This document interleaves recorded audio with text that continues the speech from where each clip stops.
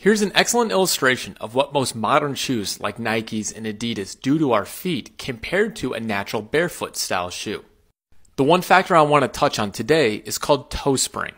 If you look at the top shoe, you can see the toes are elevated off the ground. This feature called toe spring is built into many shoes as a way to help roll the foot forward when the sole of the shoe is overly stiff.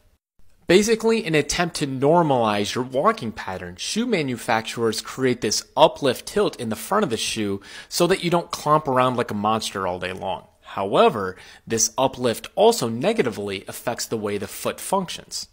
You see, 18 of your 19 tendons of your foot connect to your toes, and when they can't be anchored into the ground like you can when you wear a flat sole shoe, it limits the functional stability of the foot complex. This is why shoes with toe spring have no place in the gym.